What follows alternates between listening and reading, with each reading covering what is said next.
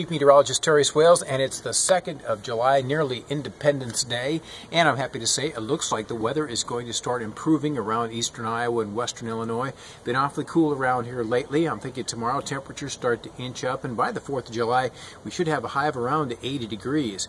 And it looks like the weather should stay dry now for Friday, Saturday, and all of Sunday. So that's a big deal this year to get 3 consecutive days of dry weather. So you throw in that and the comfortable temperatures, and it looks like the weather will be fit for a holiday. And so that's where we'll leave it tonight. Have a terrific one, everybody. Thanks for visiting us here on tswails.com on the Clinton Herald exclusively.